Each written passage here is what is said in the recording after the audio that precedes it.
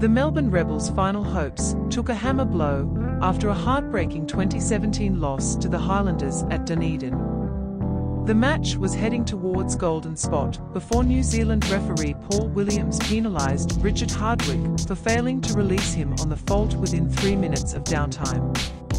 It was a tough decision to score ball against hardcore winger in second half, as Williams felt former Wallaby had swept him off his feet.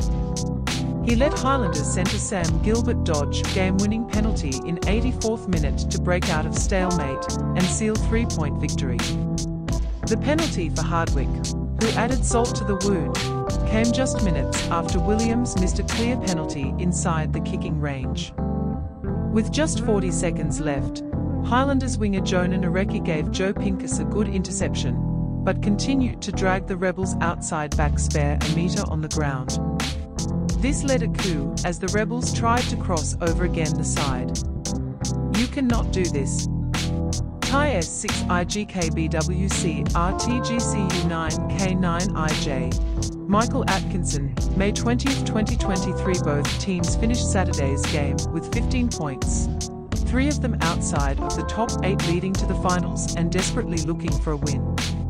Now, Scots have moved up to 8th and could go a long way towards sealing a spot in the final if they can beat 7th-placed Reds at home next weekend. For the Rebels, they will have to defeat the Force and Brumbies in consecutive weeks to stand a chance. But even then, they will have to rely on other teams to lose. There was tension on Saturday afternoon for everyone to see. Kevin Foote, his assistant Tim Sampson, looked horrified and frustrated over in the second half coaching box.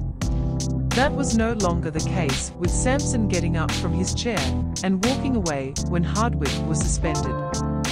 Foote's side was brave. Indeed, Scots owned the entire territory, but Rebels' defences endured valiantly. The Highlanders, however, only managed 2 tries for their entire area, and their decision to reverse shots on goal came back to bite them. They looked like they were about to score a game-winning 3rd attempt when Captain Billy Harmon charged Reece Hodge in the 75th minute and hooked up with James Lentjes just metres from the Rebels' line. Somehow, however, Andrew Kellaway managed to get himself under the substitute and unbelievably thwarted what seemed like a certain trial under the bars. Eventually, the Rebels' resistance came to an end when the Highlanders' most consistent player in 2023, Gilbert, was handed a pressure cooker penalty and kept their season alive. Previously, Highlanders jumped to a 7-point lead when Connor Garden-Bachop's try was rewarded despite a strong batting cue to the winger before final pass. Rebels winger Lachie Anderson looked like she would come back from a line-up game in the first stage when she dived into a smart ball from Stacey Ili in the 22nd minute.